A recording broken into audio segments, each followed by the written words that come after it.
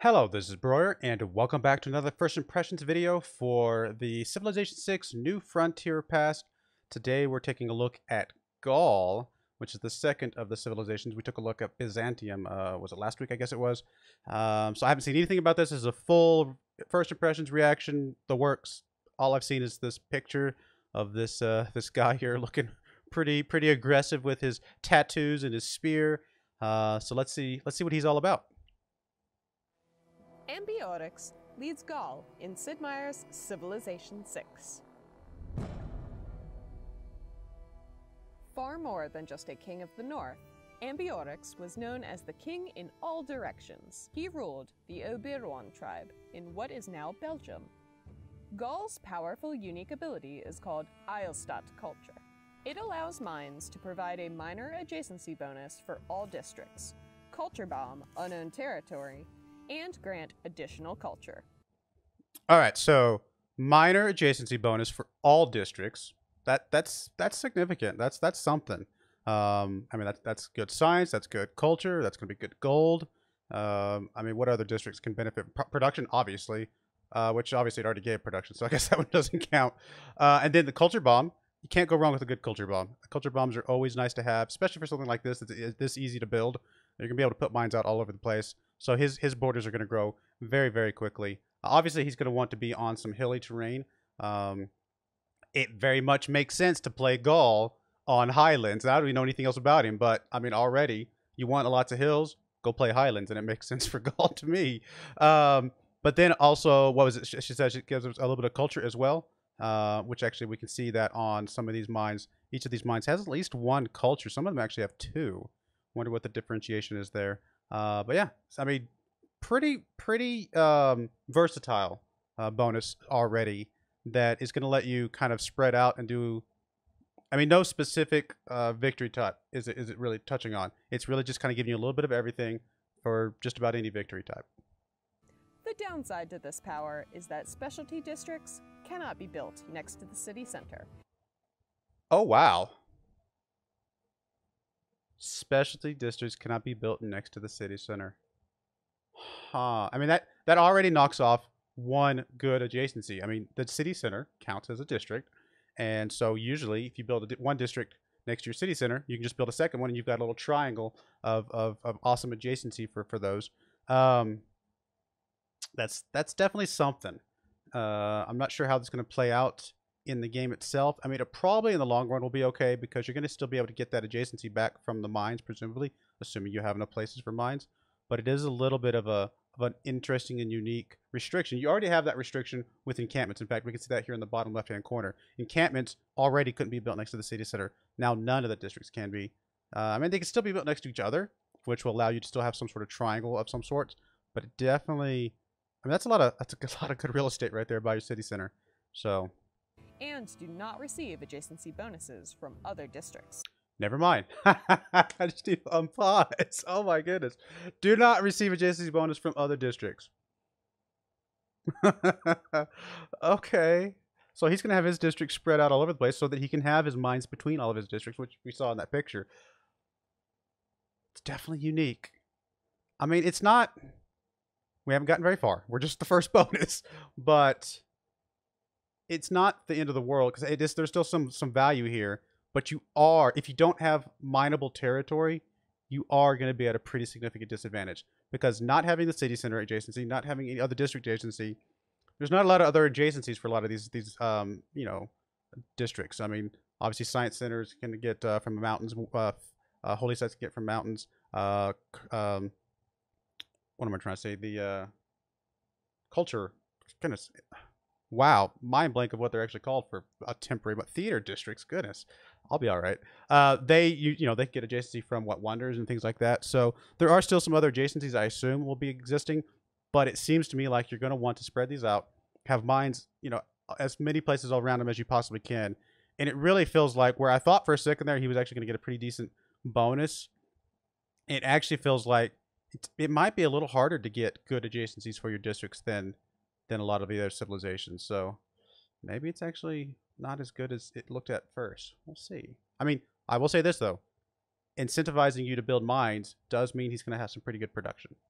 Gaul's unique unit is called the Gauzite. It replaces the warrior and receives additional combat strength when fighting stronger units and district defenses. All right, about to get to the butt. I heard a butt for a second there. But, I mean, this is obviously really strong. Look at that. 60 combat strength versus 34 for the spearman. That's a pretty significant boost. Being a warrior unit means that it's over and done very, very quickly in the game. It does not take very long to get to swordmen at all. Like, swordmen are just around the corner from the beginning of the game. So you're really going to have to do as much as you can as early in the game as possible. Now, they do get a bonus for attacking stronger units, which does mean a warrior versus another, like a swordman, might, especially with a couple promotions, might be able to hold his own. So maybe this allows you to ignore the swordman a little bit. But yeah, let's get to the butt. Let's get to the butt. What is more expensive to train? Okay, more expensive to train's not that big of a deal. I mean, let me rephrase that. It is a big deal because early game production is so incredibly valuable. It's not a big deal because presumably, and we won't know until we actually get in there and see it, you know, some of the stats, presumably it could be cheaper than, well, if it's cheaper than the swordman, even though it's more expensive than a warrior, and it could still kind of go toe-to-toe with the swordman because going against the swordman, it actually gets more combat strength, then maybe in the long run, especially if it doesn't require iron, maybe it actually ends up being a better unit. I'm not 100% convinced, if I must be honest, but I'm hoping that my assumptions are correct. We'll find out, you know, once we get there. And by the way, I don't even know what this is yet. She hasn't said anything. This looks like a page out of Asterix and Obelix, if you ask me. I'm missing the obelisk. Oh no, there it is. There it is. There is one. Right? That's an obelisk right there. Is that? Please tell me that I'm not just making that up because I want it to be one. Or all these obelisks. I thought those were trees actually at first. I think those might be trees, but I think that's an obelisk. This literally looks like a page out of Asterix and Obelix. And if you don't know what I'm talking about, I'm so sorry. You should look it up because, yeah. Yeah. Gaul's unique district is called the Oppidum. It's not only cheaper and available earlier than the industrial zone, but also unlocks the apprenticeship technology when constructed. Highly defensible, it offers its own ranged attack and receives a major adjacency bonus from quarries and strategic resources. Wow. An industrial zone available earlier, cheaper, unlocks the tech, gives you the bonus for a tech. Or wait, did she say it unlocks or just gives you the bonus? Gaul's unique district is called the Oppidum. It's not only cheaper and available earlier than the industrial zone, but also unlocks the apprenticeship technology when constructed. It actually unlocks it. Like, it just... that's what that means, right? That's not like just gets you the bonus. It legitimately unlocks it. Wow. And then it's got its own defense. Okay. I mean, this guy's going to have production coming out his ears. Not a lot of science necessarily, because if you're going to have some trouble with those adjacency bonuses or a culture, again, adjacency bonus, potential trouble. Now, if you have hills literally everywhere, then maybe those are okay. But wow, okay, this is interesting.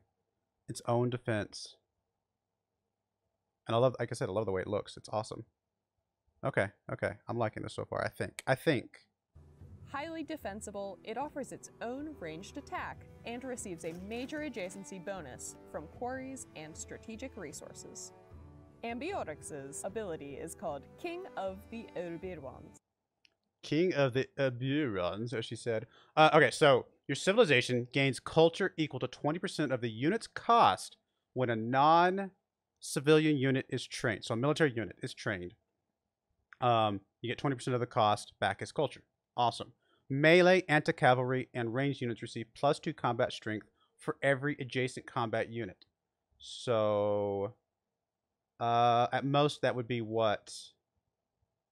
To be fair, it only says adjacent combat unit. It doesn't say adjacent combat friendly unit, but surely it's friendly unit, right? I would think. That would be at most. Let's say let's assume it is friendly units only, and you can stick a unit next to another unit, right? And then you have the other 5 squares occupied. So it's a +10 combat strength, presumably. Now, a ranged unit could have up to, I guess, a +12 because they could be completely surrounded and still fire off their shot. So melee, anti-cavalry, and ranged units could potentially have as much as a +12. Now, you are going to want to have relatively large militaries because you want enough adjacency to make this, worthwhile.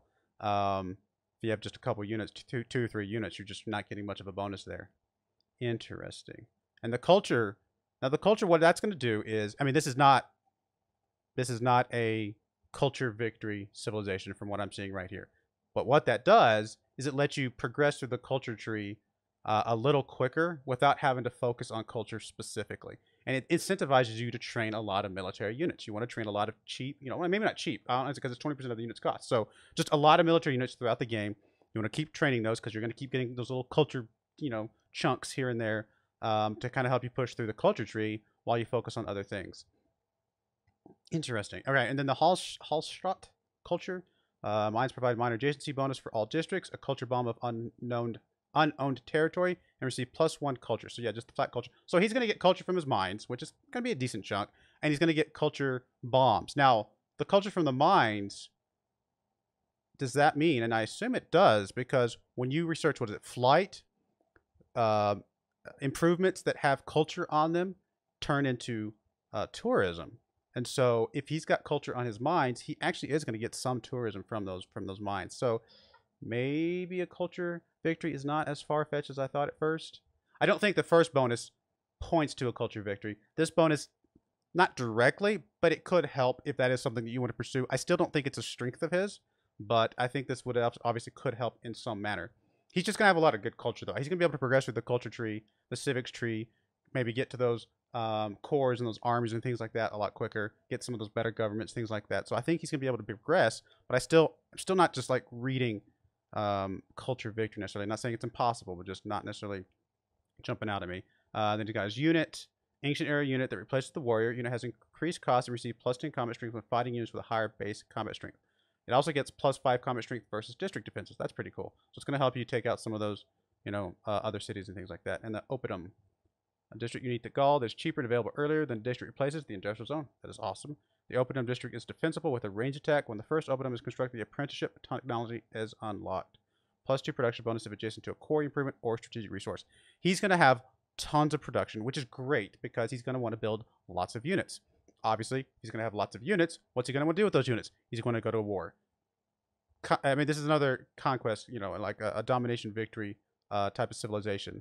Not saying he can't do the other ones, but everything points to some sort of domination. Although that increased production will help you, you know, like a space victory late game, or let's say some of those diplomacy victory, like the competitions and things like that, the world competitions. He's gonna have a lot of production for those as well. So I think diplomacy's in his cards. I think science could be, although he doesn't have a specific science bonus, other than go take a couple of cities that can kind of help you build up some science, and then you'll have that big production towards the end game. And then he's going to have, like I said, potentially a culture victory, but I still think that's a little bit of a stretch. I think its domination is first. I would say probably diplomacy would be second, because again, there's no direct science bonus here. And then, you know, science and culture might be kind of tied for each other down there at the bottom. Religion, there's literally nothing here for religion, unless, yeah, because religious units, do they count as civilian? I actually don't know. I forget. I know they're on a different layer than normal civilian units. I don't know if they count as civilian units, though, for this. So we'll have to find that out. But I guess you wouldn't be producing, though, right? You would still trained. So I don't know. I honestly don't know how that works. We'll have to say that. I assume it doesn't. That would be my guess. But I'm not, it's possible, I suppose. But I still don't see this being a religious civilization. So I think religion's completely out. I think science and culture are at the bottom. And I think it's domination first, diplomacy probably second. It grants Gaul additional culture based on unit cost when a non-civilian unit is trained. It also gives melee, anti-cavalry, and ranged units bonus combat strength for every adjacent combat unit. Gaul's focus is on a defensive, culture, and production-centered game. Prioritize border expansion early so you have room to build districts far from the city center. Claim as many mines as possible to fuel this expansion with Gaul's culture bombing ability. Place the oppidum to guard valuable resources in your sprawling city. Also, consider rushing military tradition for flanking bonuses. That makes sense. Which can combine with Gaul's horde-based combat buffs to forge a truly formidable army. Will you undermine your enemies to reign in all directions? How will you lead Gaul in Sid Meier's Civilization 6? All right, so yeah, I mean, can he go culture? Maybe I'm discounting how much tourism he could get from those mines. Uh, and the other thing I'm discounting, to be fair, and again, this is just the nature of me playing on deity difficulty all the time, and just it is such a huge challenge to build any wonders at all. If you're playing on any pretty much any difficulty less than deity, um, wonders are very much in the cards, able to build whatever. So if you're playing on anything less than deity, for sure, I could see going for a culture victory in that case because you are going to get tons of production to be able to pump out some wonders. You're going to have some space to put some wonders because you're going to be spreading your districts out anyway. So that could help. Um, Surround your theater district with a bunch of wonders or something like that. Obviously wonders have space restrictions themselves, but so I could definitely see that. I think deity it's still possible because you're going to get a lot of production and you are going to be able to catch up with the production that the other civilizations have to be able to start building some of those wonders before them. So I do think it is still possible to go culture with him. He is again presumably going to get um, what I'm trying to say tourism from his mines and stuff like that, which he should have plenty of. So I guess culture is probably a little bit better than I'm thinking again, especially on anything lower than deity. I think it's very, very much in the cards because you're going to be able to build lots of wonders. So there you go. Domination, diplomacy, probably, like I said, culture, and I would say science is down at the bottom. But again, that production can help with a late game science push if you can get there. It's just a matter of getting there because you just don't have anything directly helping your science rate itself. So cool. I don't know. It does look like an interesting civilization to play with. The whole horde mentality is definitely, I think, you see that played out here. Although sometimes late game, you just don't need hordes of units. You just need a couple units, a couple siege units and a couple melee units, and you're done. So I could see how that bonus could sort of die off at some point because it's just not necessary at some point in the game. But definitely early game, I think those hordes will definitely make a difference, especially when you're still using ranged units to kind of help siege down stuff. It's going to be interesting. Personally, I would say I could even see a strategy where you just use your early game horde to spread your borders out to kind of take some of those nearby neighbors out, settle into some decent sized chunk of land, and then just settle down with your advantage that you've just now kind of carved out of the world, and maybe go, like I said, diplomacy or culture at that point. I don't know. What do you guys think? Let me know what you think in the comments below. Do you like these guys? Do you think these guys are going to be fun to play with? What strategy are you going to go with? What kind of victory are you going to go with? And yeah, let me know. I do appreciate you guys watching, though. May God bless you, and I hope you join me again next time. Thank you, and goodbye.